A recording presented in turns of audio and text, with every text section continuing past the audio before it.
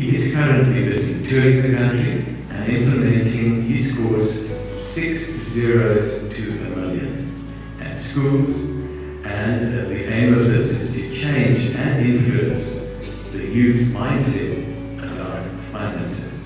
Mr. van Wyk, we are keen to hear what you have to say. Welcome.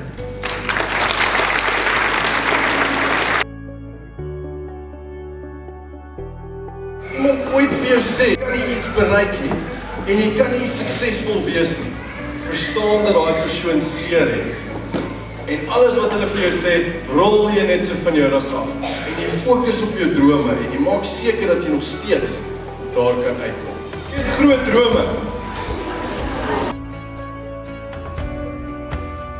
Hello, Nicholas!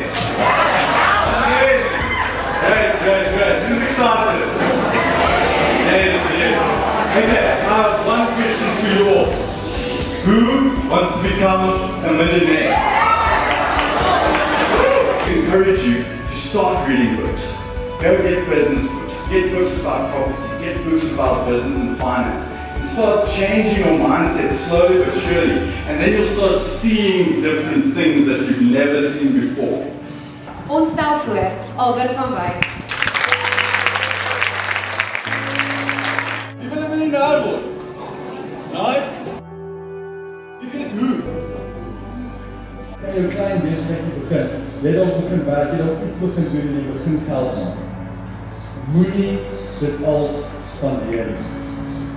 And you need to understand this morning that you need money, and in order to get money, you need to learn about money. And the most important lesson that my dad taught me was, if you want to become a millionaire, you need to learn from a millionaire.